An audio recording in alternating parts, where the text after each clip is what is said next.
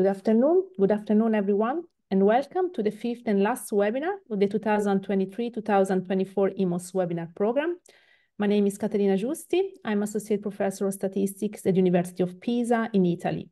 As a member of the EMOS team of my university, I'm working at the organization of this webinar program on behalf of Eurostat, together with the German company Startup. Today, I will act as the webinar moderator. Now, let me first explain for any newcomers that EMOS stands for the European Master in Official Statistics, a joint project of universities and data producers in the EU member states, EFTA, and EU candidate countries. If your university is interested in applying for the EMOS label, please consider that the permanently open call for universities is available on the EMOS dedicated page on the Eurostat website. For staying in contact with the EMOS news and community, please follow the EMOS on LinkedIn and on the new EMOS web page on Cross. It's now time to start with our webinar. Before I give the floor to our speakers, let me first briefly explain how we run the webinar today. As you can see, I already know, this here, the EMOS webinar stream on Zoom. The webinar is recorded and the recording will be uploaded on the EMOS YouTube channel, where you can already find the recordings of the past webinars as well as the past two EMOS workshops.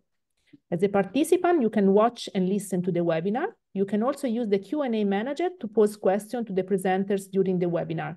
Our speakers will be answering questions on two occasions during today's webinar, one time during the speech and one as a part of the final discussion.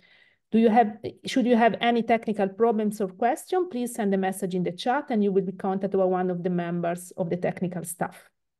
So today I have the pleasure to host Michael Reusens and Talita Greyling. Michael holds a PhD in business economics as a currently coordinator for data and methods at Statistics Flanders. He is a high qualified data scientist with research in data mining and publication in top journals. Talita holds a PhD in economics and she's currently professor at the University of Johannesburg. She specializes in well-being economics and quality of life study and has a keen interest in the fourth industrial revolution applications. Talita is involved in several international projects and collaboration related to well-being research. And today they will present about national sentiment statistics through social media, obstacles and opportunities. So I leave the floor now to Talita for the first part of the presentation. Caterina, thank you very much. Thank you for the introduction. Thank you for the invite. I am very happy to share some of my research with you. Okay, so as you can see, what I will be presenting is the way we use big data or social media to actually measure the well-being or subjective well-being of people. And just showing you what we've done, how we did it. Is it possible? Is it not possible? Okay, just some introduction to my presentation. I will briefly explain what subjective well-being, because often it's a very not that concrete idea and people confuse the definitions. Then I will chat about big data and social media, which most people know, so I'll briefly scan over that.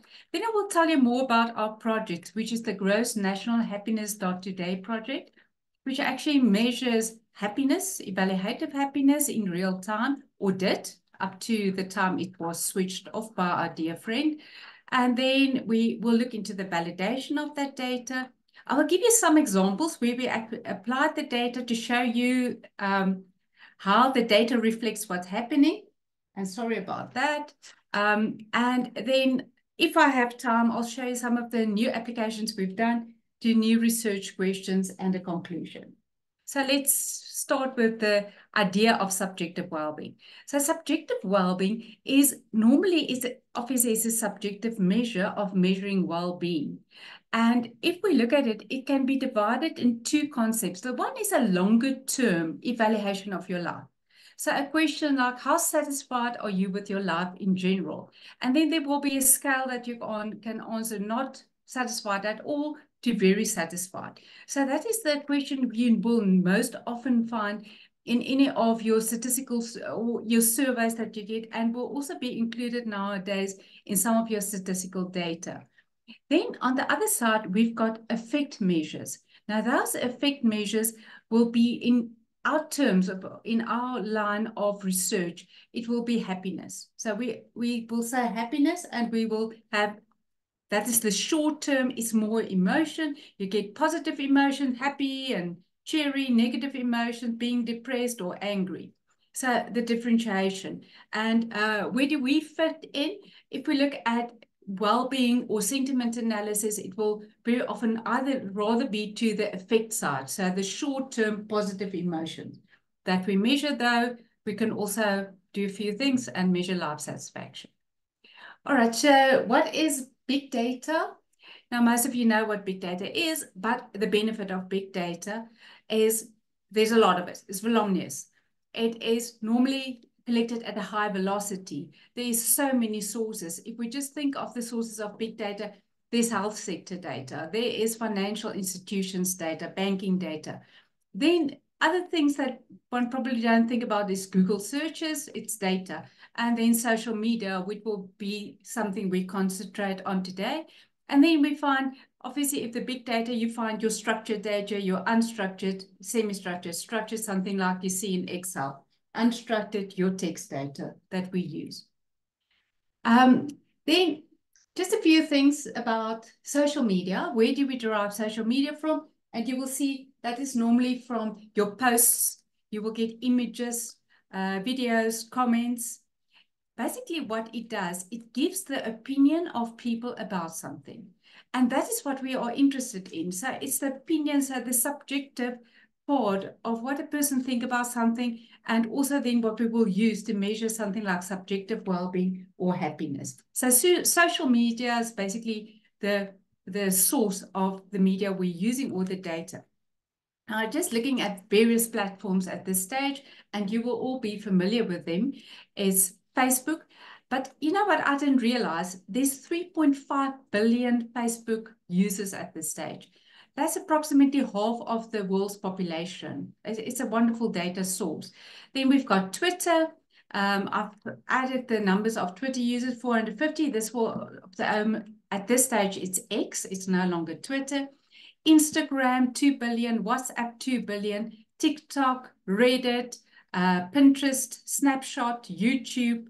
And then I added Google Trends, although it's not a social media platform, but it's something that has potential for us for future research. So what is the advantages of big data on social media data? There's a few advantages. It's much cheaper to collect than doing surveys. We can collect it at real time. We already know it is really voluminous. It's a big amount of data. It's continuously updated. People comment the whole time, and we can see their opinions continuously. What we find here is people is not answering a question. This is their opinions about something. So you find it's unbiased and passive data. From the data, you can attain some behavioral insights, meaning that you can listen to what people are thinking almost in real time. All right, there's a lot of limitations of this data as well. And for example, it's not really representative because we know that everybody doesn't tweet or have a Facebook page. But what we can say is there's been many efforts to make it more representative, to weight it. So it's something with research that we most likely will overcome. And then if we analyze big data, we need a little bit more computational power, maybe a little more sophisticated methodologies, but I don't think that will really limit us. And big data is not a substitute for survey data. Survey data can inform us about other topics than big data. So we would like to have both. And it's also robustness checks, the one for the other. And then with big data, the quality of the data is absolutely crucial. Here, it's really important, garbage in, garbage out. So we know that a big part of big data and big data analysis is cleaning the data. So what is the Gross National Happiness Project, or what do we do? We use high-frequency data, which we extract from Twitter, and then we develop a time series data, but it is per hour or later per day, where we measure the happiness and emotions of populations. What we get from using Twitter data is we call it evaluative emotions or evaluative happiness, because people will think of it before they write something, for example, in Twitter or post something. So they've thought about it a bit, and then they will post whatever they think. Now, initially, this data set that we compiled, and it was live and with the website, Scott, the website, but it was continuously updating. Sorry, there must be a timer on that. So we had 10 countries involved in the project: Australia, New Zealand, South Africa, Belgium, Germany, Great Britain, France, Italy, the Netherlands, Spain, and Luxembourg. I didn't mention Luxembourg there because in our analysis, often the sample was very small, although we could get some information on the Luxembourg. Then we had a fun project, which we did with the FIFA World Cup Soccer. We extended these countries to include quite a few of the countries playing soccer. And so you will also see some of my examples I'll show will be from the FIFA World Soccer Cup. So just a little bit on lexicons. Often when I present, people I will say the word lexicon and they're not sure what it means. So we use lexicons in natural language processing to determine the sentiment of a tweet in this case, but you can use it for any text. So what is a lexicon? A lexicon is a library of words, which is used in natural language processing. So it's a database, and what it can do is it understand or it can read the human language. It can translate it in a way that machines can read it. And then in our case, we do the sentiment analysis. In other words, it can also determine the sentiment of what we call a tokenized some text. So it can say, is that text positive, negative, neutral? And then in some cases, we can also define the emotion, for example, anger, sadness, joy, anticipation. So if we use lexicons, and you will see that with sentiment analysis and obviously the development of natural language processing, we will see many sophisticated methods to actually determine the type of sentiment. Now, lexicon is a rule-based method. So you've got certain words and it has been allocated. The word was said, it was positive, negative, or it captures a certain emotion. So the reason why would you use a lexicon if there's maybe more developed methods at this stage? Well, the reason we use lexicons is, number one, is straightforward. If we want this to be used in a statistical offices, people need to understand the method behind it. So this is really very straightforward. You can see the word is already defined as positive, negative, or neutral. So it is not, and if we do use it in natural language processing, especially if it's at real time, it's not that computationally expensive. So if you use a more sophisticated method, for example, some type of machine learning, you had to have a big data set, training it, using a lot of more, it's more computationally expensive. So this is just a straightforward way to do this. It's very suitable for high frequency analysis. As a tweet comes in, we can analyze it and get the reading of that tweet and put it into an index very quickly. It's easy interpretable. So if you go back to, you got the sentiment, but you can actually then go back to the tweet or the text where you find it and see why did you get that positive sentiment. So you can explain quite a bit with that. All right, so I've just introduced you to lexicons. So what do? We extract tweets. So I already said we use Twitter data. We extract the tweets in real time, and we extract approximately 1 million tweets. Or remember this project stopped, but 1 million tweets per day. And the tweets are geolocated. In other words, we know where the people were that tweeted it. It's tagged. We extract on UTF-8, which means we can extract your emotions and emoticons as well. Once we have extracted it, we determine the language of that tweet. If we have a lexicon in the specific language, we will put it through that lexicon to get the emotion. If not, we will translate it and then use the English. Now, there's many, many lexicons in the market. So we've used so many of them, but basically as robustness tests, when we ended the project, we were using Vader. Now, Vader is a relatively sophisticated lexicon. It's used UTF-8. It can read emoticons. And I will show you what we actually managed to do using Vader. We know at this stage there are much more sophisticated methods, even more sophisticated lexicons.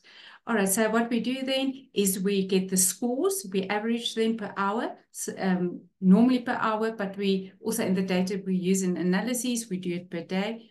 We derive an index and we use some kind of balance equations, so positive versus negatives.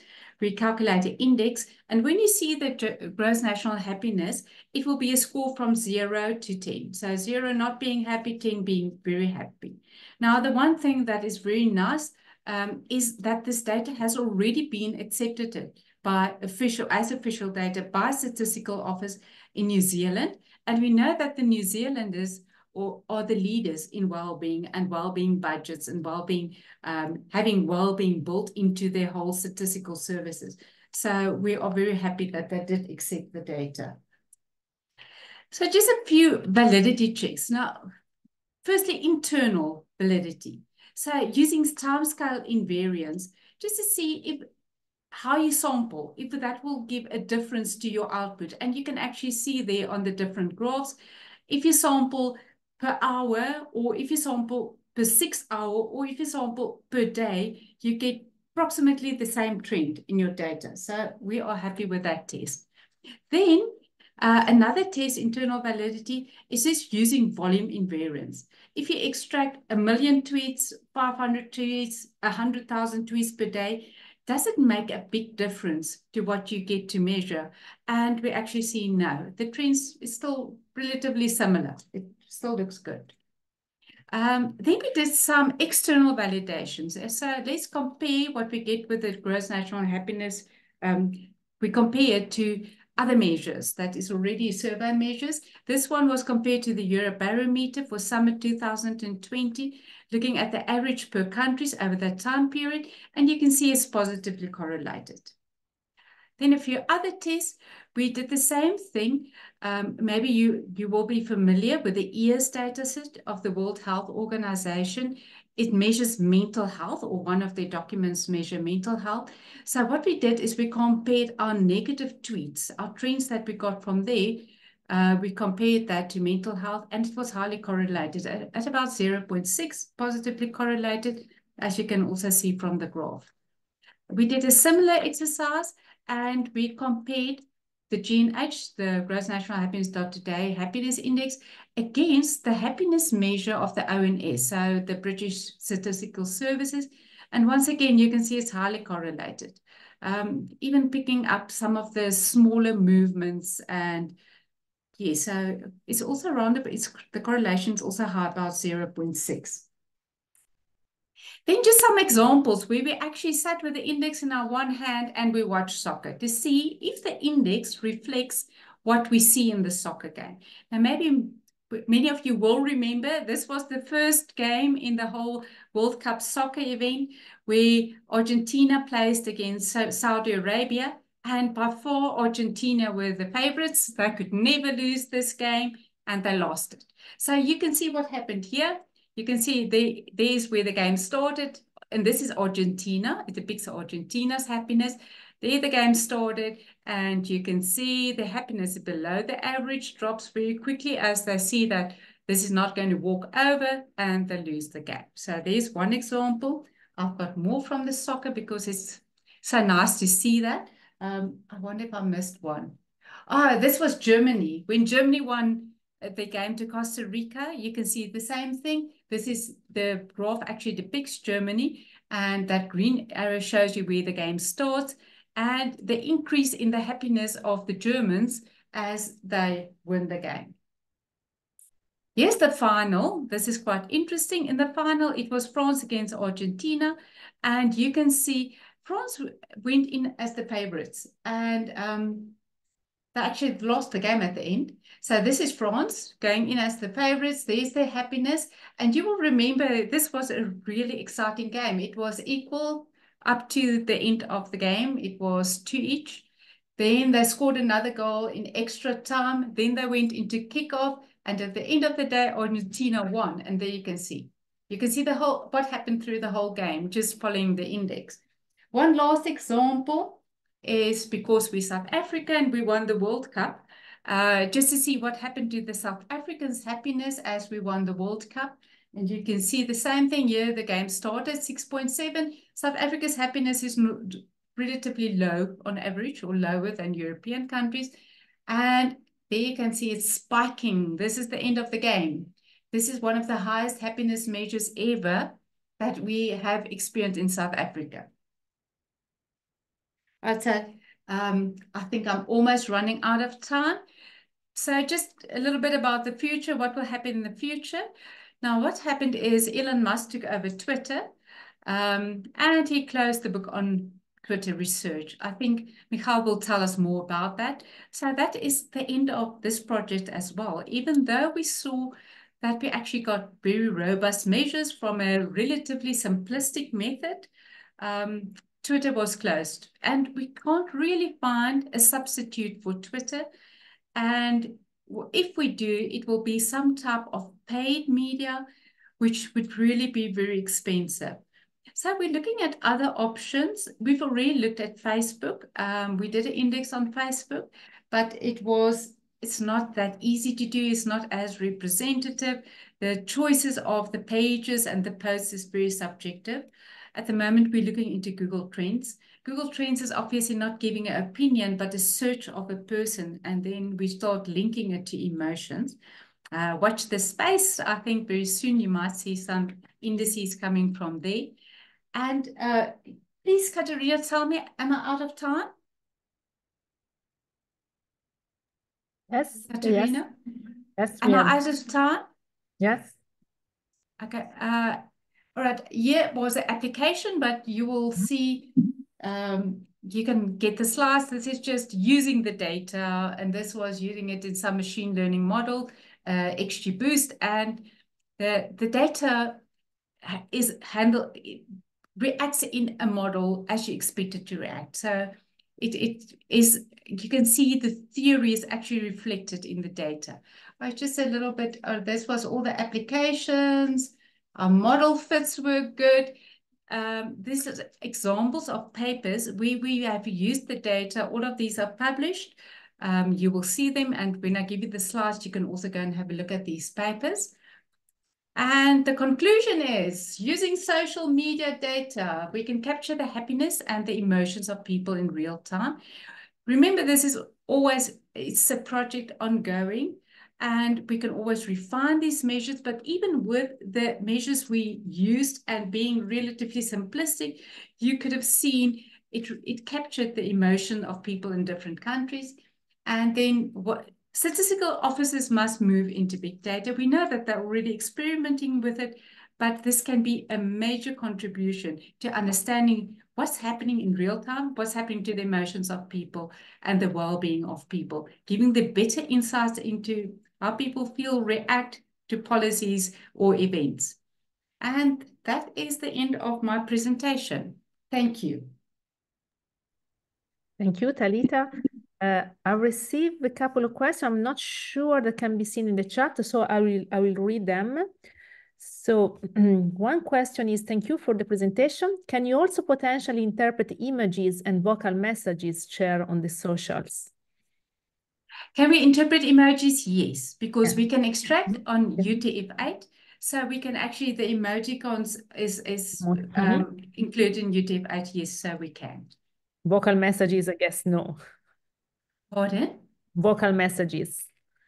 Vocal messages, yes, we can. Oh, we yeah, didn't really? do this, but we can, because obviously voice has to be transferred into text and then analyzed. Even visual effects. Nowadays, we can analyze the sentiment. So yes, we can. Thank you. Another question, as concern official statistics, do you think that the summary of your index, for example, an average level in a given year, can be compared somewhat with other indexes computing using standard data sources such as sample surveys? Or do you think that two measures are too different, so there is no comparison possible?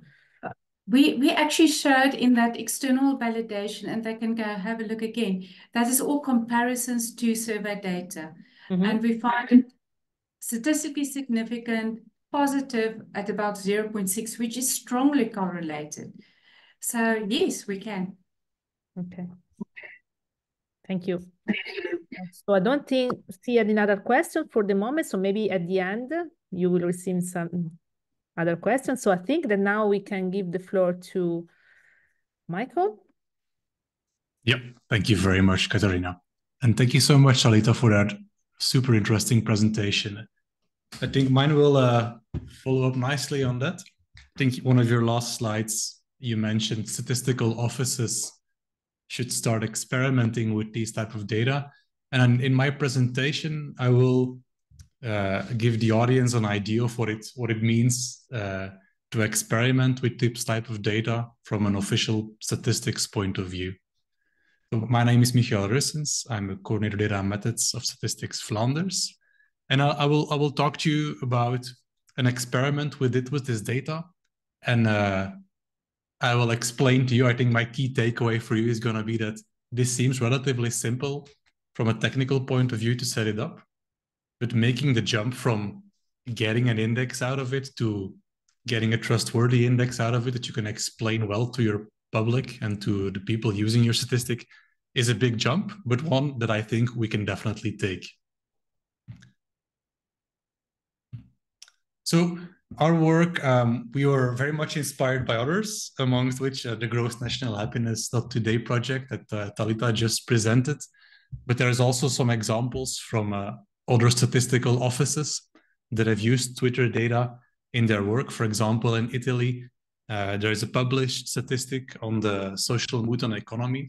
So they use this as a complement to the consumer confidence metric, which is a very important economic metric. So what they do there is they track tweets that have several keywords related to the economy in it.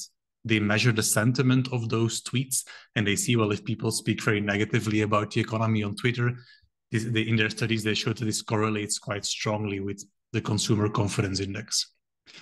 Also, in other regions, such as the Netherlands, they have used Twitter data as complementary information to policymakers. Here in the screenshot, it shows an indicator related to tweets mentioning the coronavirus.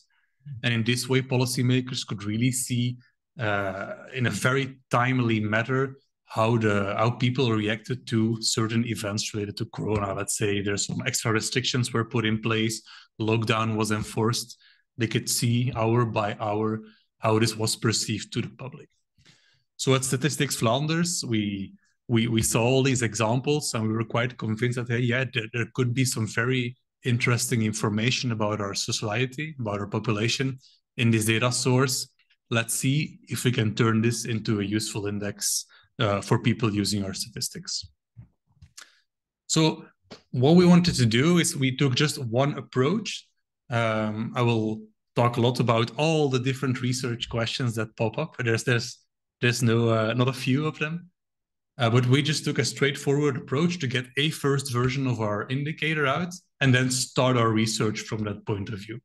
So in our first approach, we took a quite simplistic definition of what sentiment means.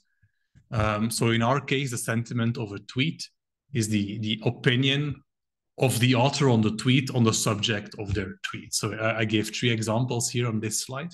So the first one, Antwerp, which they refer a soccer club. Antwerp for the win clearly indicate this is a positive tweet, has a positive sentiment because the author of this tweet clearly has a positive opinion on Antwerp and the fact that they won. Neutral tweets are, for example, the Hudson water level has risen. There's no detectable explicit or implicit sentiment about the author on the fact that the water level has risen. You might say that, well, this has a risk of flooding the region, and that's true. But it could also just be a neutral fact. So we labeled those types of tweets as neutral. An example of a negative tweet is, for example, down with the flu again, and also a negative emoticon. This clearly shows that the person has a negative opinion that they're down with the flu, very understandably. So this is what we mean with the sentiment of a tweet in our experiments. So positive, neutral, or negative. So why is statistical office? I think Talita already explained this very well. So Twitter is high frequency. It's quasi-real time. If I tweet something now in a couple of seconds, our model could have picked it up already. It used to be an open platform, let's say, so it was quite easy to get data out of it. So we started as, okay, this is while our traditional data sources, such as survey data or register data, are more slow-paced, they have a lower timeliness, they have a lower frequency. This could be a very interesting complement to keep our finger on the pulse of our society regarding several topics. More generally, these types of experiments are framed in our data science hub, where we have observed that, well, policymakers and society just place higher and higher demands on the availability of statistics and of numbers. So we are very aware as a statistical office that we need to keep innovating, need to keep pushing to improve our statistics to make sure that we are actually providing relevant information.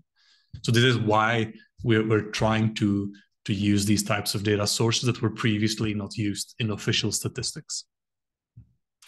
So what does it look like? So what you can see here is a screenshot of our internal dashboard. So this is what I mean, like we went just straight ahead, ignored some alternatives or trade-offs or things that would require a lot of research. We're determined to build the first version and see from there. So what you can see here is that from the year January 1st, 2021, up until the end of 2022, we tracked Twitter on an hourly basis. So this is a daily aggregate. And every day you could see the average sentiment score. So we have a bit of a different score than the Gross National Happiness Project. So 1 means everything was positive, 0 means everything is negative. And so you see it fluctuates somewhere in between. It has peaks, it has valleys. For example, it often has a peak at New Year's Eve and a Christmas Day where people wish each other a Merry Christmas and a Happy New Year. We also observed some peaks and valleys related to sports activities, festivities, and also other events in society.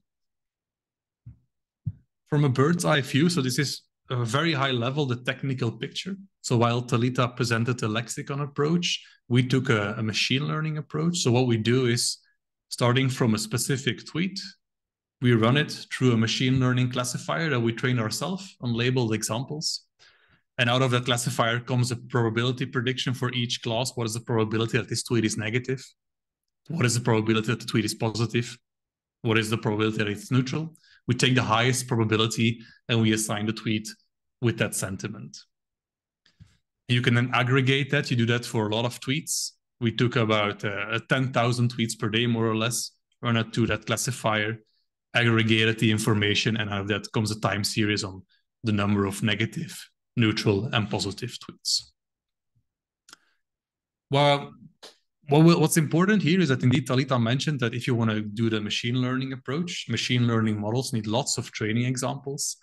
And as far as we were aware, no labeled data. There was no such data sets existed publicly. That had a set of Flemish tweets that were labeled with their sentiments. So we made that ourselves, which is also quite a challenge that includes a lot of research questions on its own. So while this bird's eye view, I think, seems easy, and I'm a data scientist or a computer scientist, so indeed, technically you could set this up in a couple of days programming relatively easily. But then if you look at it from an official statistics point of view, it's almost like Pandora's box. To go from what you can get working to what you feel confident publishing as a statistical authority and understand very well, there's a lot of questions that need answering. Here's a couple of them. It's not an exhaustive list by any means. For example, about the data, if you want to label your own data, who should you ask to annotate the sentiment? If I ask you or if I ask someone else to annotate positive, neutral, or negative to tweets, we have observed that this differs between people, for example.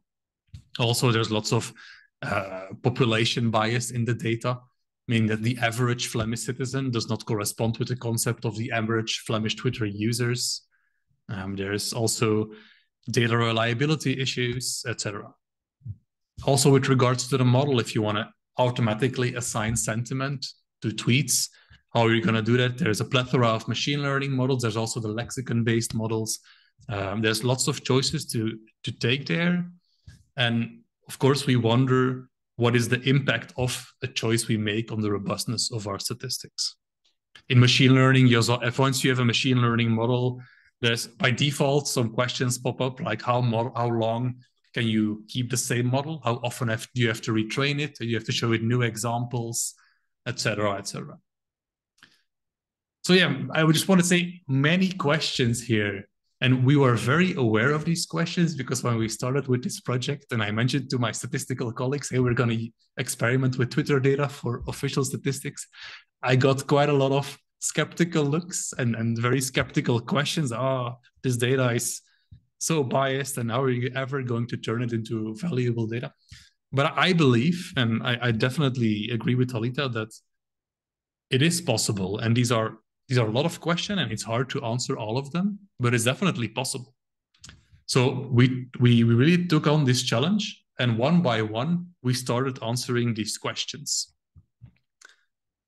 For this, collaboration with academia and also industry partners is critical. So here is a list of our academic work that has come out of this research track.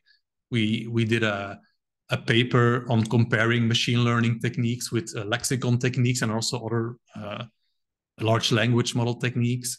We did work on mitigating annotator bias. We did also work on giving a Twitter account, predicting what the socio-demographic features are behind those Twitter accounts, etc. We also did work on measuring sentiment on specific policy topics like lifelong learning, quality of life, political confidence. So while the screenshot of the dashboard earlier is about like generic tweets about any topic, we also deep dove into specific policy areas which were of interest.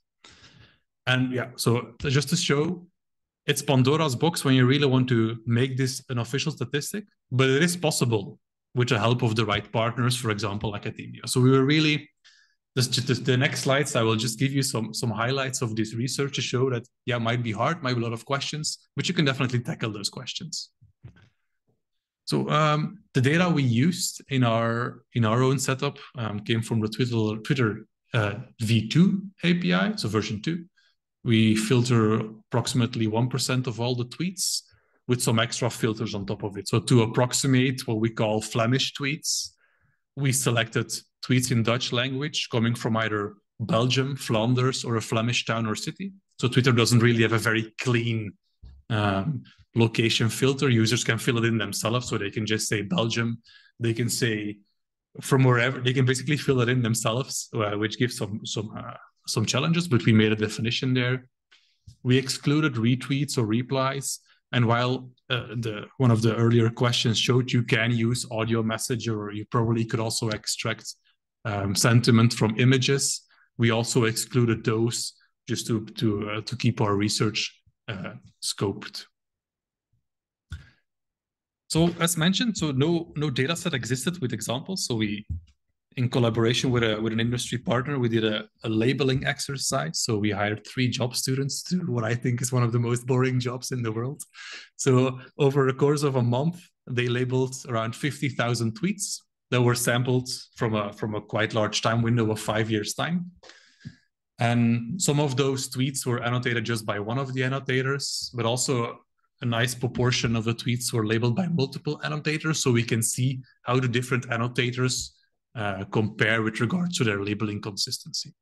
So this was set up in a very nice tool called Prodigy. So if you ever need to do some manual labeling, Prodigy is a nice tool for that. Yeah, we gave those annotators some clear instructions. I think we also just took a version there. I think if we do it in the future again, we probably would change our instructions a bit here and there. But you really have to give them clear instructions on what you mean is the sentiment, how they should think of the sentiment, what they should do if the tweet is unclear or they don't really know. So you really have to explain it very clearly to them what you want and how you want those labels to behave. Otherwise, they're going to be all over the place.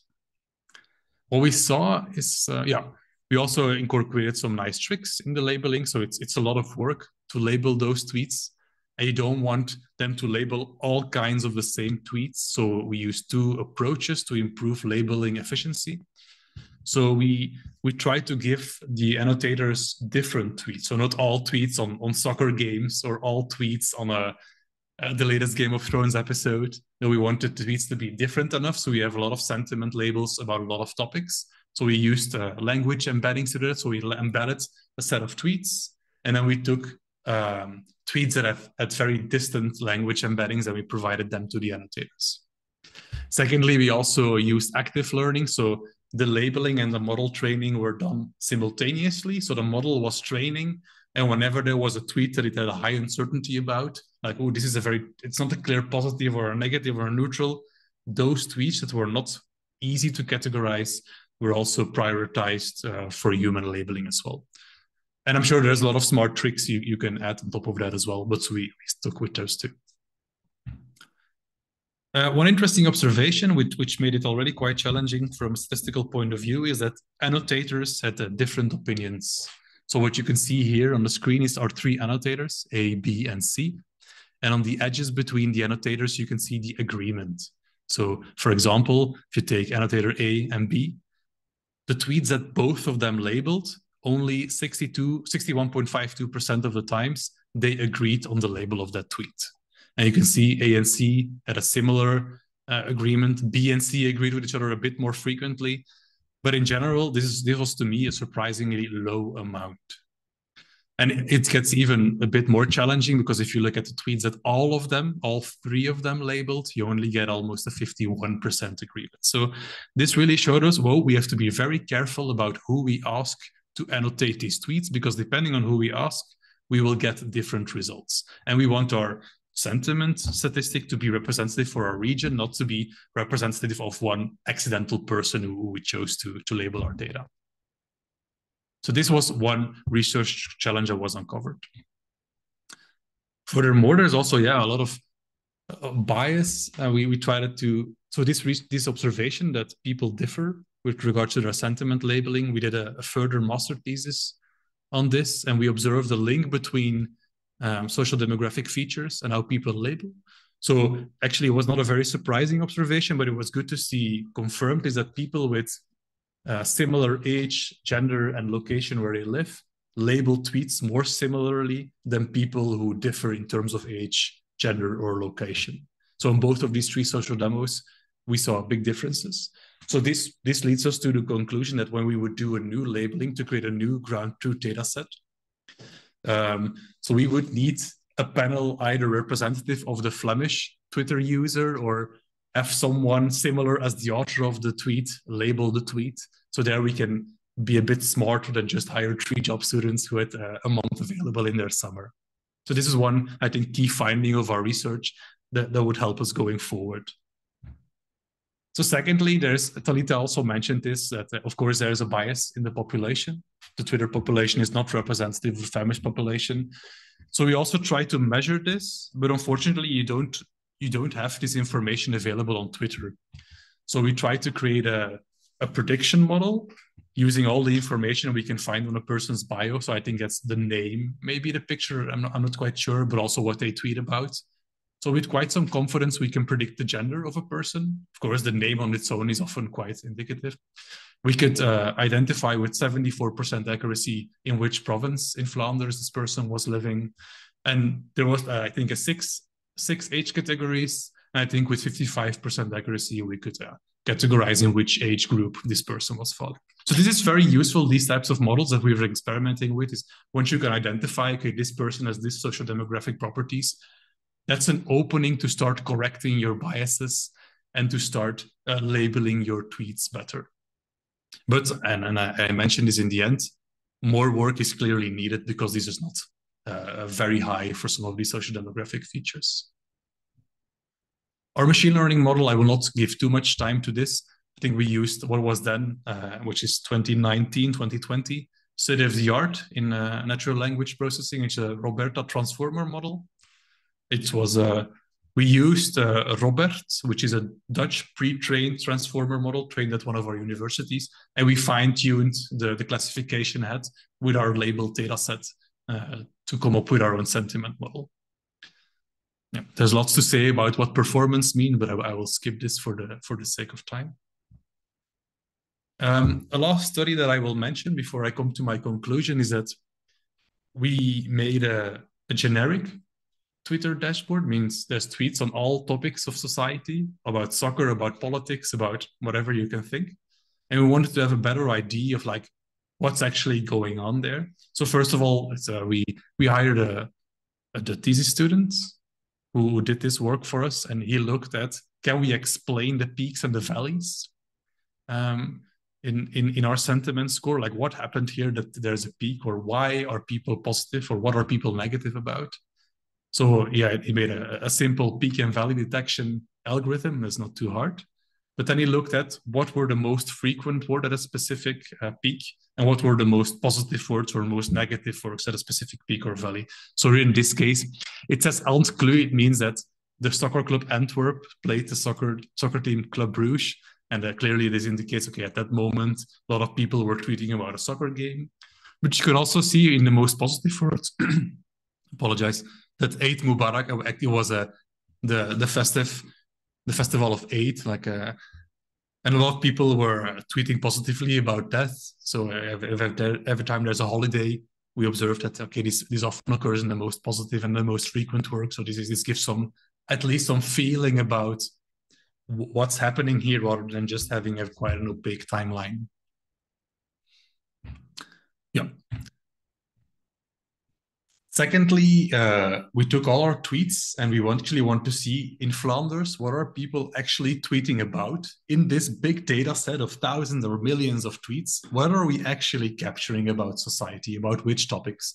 So we did a clustering of all our tweets to a low dimensional space. Here you can see it projected on a 2D plane, so it's a bit more visual. Here on the bottom, you can see definitely specific groups, and each color indicates a specific cluster.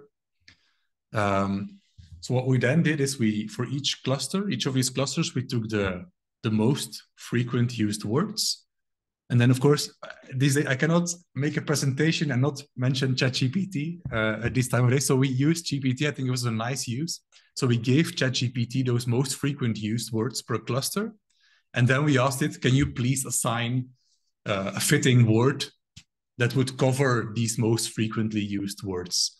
So here, for example, the blue cluster, that's a lot of it's about emotions, people showing generic emotions on Twitter. Here, the green cluster is tweets about a specific conflict. Apparently, it was also a Eurovision around that time, so all these pink tweets were about the Eurovision Song Contest. So you can see this gives an idea to us. But what are people actually tweeting about? So this gives a bit more confidence or a bit more context that we can provide to users of any potential statistic coming out of this work. So yeah, also our work stopped. That's a big bummer, actually. So in 2022, Elon Musk acquired Twitter. And at one point, we were paying almost nothing for our data. So I think we paid 200 euros a month to run our experiment. And it went from 200 a month to 40,000 a month at one point, and then even later it just got suspended. So for us, as an experimental statistic, this became too expensive and now even impossible, I think. So we decided to just discontinue this statistic and this work for now. This led into us doing some reflection as statistical agency about working with these types of data sources that we don't have control over. So generally, statistical offices have a lot of control about the surveys they send out, or they are the owner of registry information. But these types of data sources, you're at the goodwill of whoever is providing you with this type of data. So I think we wrote an interesting paper, I think especially written by Cedric, an ex-colleague of mine, about if you as a statistical agency want to embark on experiments or statistical development with external data sources, here's a list of all the potential risks you should take into account. And also, here's some suggestions on how you can alleviate those risks. So for example, one of the alleviation strategies here could be to have a direct data agreement with Twitter or some SLAs. So at least you can count on these data being sent to you continuously. So this has been one of the nice lessons for us. And for example, now we're working on a project using Strava data, that's a sports app. And we're very aware of, okay, this data source can disappear at any moment, and we're taking this into account before we put a lot of effort into this. So I have two concluding slides. Sorry if I go a bit over time. So I have a question here. Should we use social media data for official statistics? And I tried to answer this question using the quality dimensions presented by Eurostat. So let's go over them quickly. And this is just my personal take. I'm curious to hear if Talita has different opinions on this. So one of the first quality dimension is relevance. Is it a relevant statistic? I'm convinced that yes, it contains information on important domains, so which just makes it quite relevant. I think accuracy and reliability is quite challenging. Regarding accuracy, I think this requires a lot more research on statistical properties and also what are the fundamental concepts that are actually being measured in this data. Reliability, yeah, that's a big no-no at the moment. So we definitely require stronger data sharing agreements with data providers here. Timeliness and punctuality, yes, I think that's a big win. I think one of the key selling points of using social media for statistics is that you can have like quasi-real-time, super frequent data. Comparability and coherence, I think between regions, work that Talita presented, like the Gross National Happiness Project, is key here. So we did this a bit on ourselves. So we contacted or collaborated with external partners as well. But I think we really need to share methods internationally so that if we make something in Flanders and they make something in South Africa, that it measures the same thing using the same methods, and what comes out of it is comparable. Regarding accessibility and clarity, I think this is quite all right. I mean, you can make this available, so it's quite accessible. Clarity, I think this requires a better understanding of which real-life constructs are actually being measured. So it's my last slide. I think there's a yes that you can say. A lot of my colleagues are also saying a no. I understand both of them. In short, I think that I'm convinced that there's opportunity for value. However, we do require more research, and I definitely emphasize we do require joint work within the statistical community. The reason to say no is that, yeah, there's obvious imperfections in this data. However, I say these imperfections can be overcome. And also, I can be quite cheeky and say to my more traditional colleagues, there's definitely also imperfections in survey data and in administrative data as well. Yeah. So for me, it's too soon to tell. We need to work on this, but I'm convinced this is useful data for society. Yep, and I'm going to skip over this. If you have any questions, I'm happy to answer them now.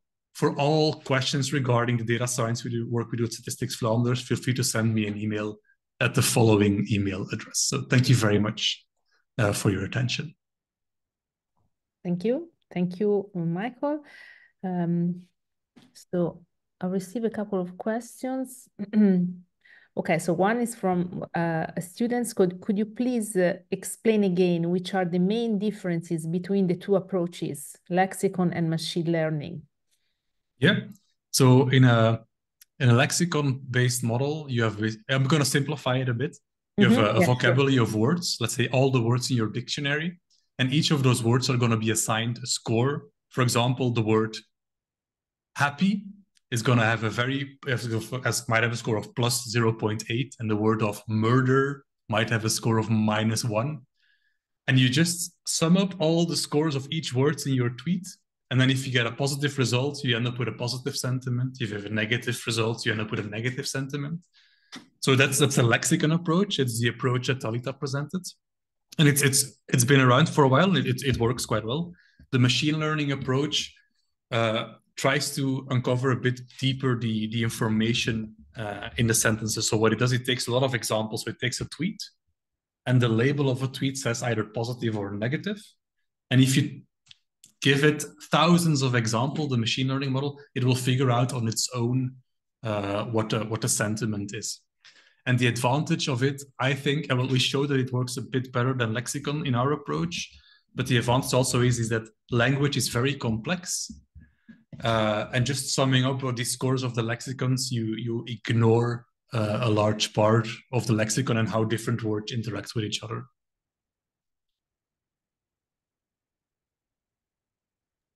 Thank you. Very clear. And then another question. So thank you to both. You mentioned that you can in some ways try to predict the characteristic of the person writing the tweet. Do you think that in the future you could also compute indexes that differentiate by gender, for example? Could this be possible also for the index presented by Talita? Or do you think that the personal characteristics should be used only for evaluating the quality of the index in a validation approach? Yeah, so if once you have a model that confidently predicts the gender, you could split up your data set on gender and make a different male or female sentiment statistic. You could do that if there's an interest in this. It's definitely possible. Okay. And then, are the codes and data in some ways that you use publicly available or not? No, they're not publicly available because we're talking about, we had a big discussion about our data protection officer in this project. And even though they're public, you can see these tweets, they're still personal information. And we cannot, as a processor of that information, we don't feel comfortable just sharing that. Okay, sure. And this, I have a question that I usually pose because our students maybe could have an interest in, not producing the index like we are doing, but are you aware, I mean, if in R or in other codes, there are some libraries that can already be used to try to, I would say, start working in this field? Where students could start? If you have any suggestion, or just, I don't know, study, reading your work, any specific suggestion? Yeah. Well, any data source that's available and they can access, there's often APIs, you point to that. But I would focus on alternatives, and as a bit as Talita mentioned, there's some great future avenues. I know of, there's great work being done also by the private sector in Belgium on using news articles and to create a news sentiment, for example, rather than just a Twitter sentiment, just sentiment in the news. That's being done quite successfully. Yeah, whatever they're passionate about, have a try. I think that I would say. Talita, you would like to add something? I would like to add, experience. I think any of the students, I love my work and I love to enjoy anything new. And this is a field that develops so quickly. I mean, natural language processing with AI and something like ChatGPT, the future is unbelievable. As Michal's also saying, I believe big data is the future. I mean, that's where we're going to. We can't stop it. We have to develop with that. And I would like to invite the students to go and look at the different libraries available in Python, even in R, which all do sentiment analysis. And as I said, there's sentiment analysis. There's libraries that actually can analyze the sentiment on voice, voice recognition. There's now virtual recognition, and just see what you get. Go and play around. You never know what's in the market till you actually went out and tested it. Okay, thank you. Thank you to both. I don't see any other questions. So I would like to thank you again for the great presentations. Many thanks also to our participants who joined us today. And participants, you will be invited to fill in a short survey about today's webinar. The survey will open in your browser just after the end of the Zoom meeting. If you don't have time right now, you will receive a link by email to fill in the survey later on. We really appreciate your feedback to further improvement of our webinars. Actually, this was the last webinar of this EMOS program. So I thank you. I thank everyone who attended these and other EMOS webinars. So for future EMOS activities, don't forget to follow the EMOS account on LinkedIn and keep an eye for the new EMOS webpage on Cross, which contains a lot of useful and interesting information. So thank you again to Talita and Michael for this presentation, and have a nice day. Thank you. Bye. Thank you, Catherine. Thank you, Michal. Thank you, everybody. Thank you. Bye. Bye.